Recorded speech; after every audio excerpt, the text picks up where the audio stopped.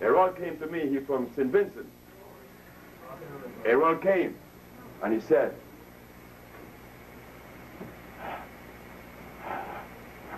wait, I died. Errol couldn't breathe. Errol could not breathe. Errol was dying, his pressure was high, his eyes were bulging. 3 months later, Errol didn't eat anything for 3 months. Errol didn't eat anything for 6 months. Errol's wife called me and said, if you don't start giving that man what you're giving him, I'll kill him. I'm gonna kill him. She was complaining about his impotence. Now she's complaining he's having sex with everybody in the neighborhood. Errol made one mistake though. After 6 months of not eating, Errol went to St. Vincent.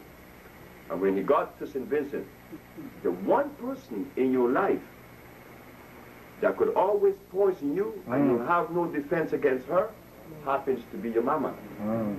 So when Errol went home to St. Vincent, and his mother was cooking the chicken and dumplings, and this rice and pea, and this fried plantain, Errol passed the kitchen. He swore up and down he would never submit to it. But as he passed, and that stuff went by his nose, he stopped.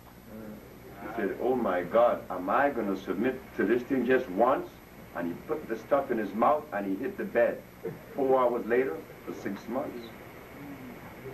You don't cheat life. After he cleansed his intestines and you put that stuff in there, he's going to react violently.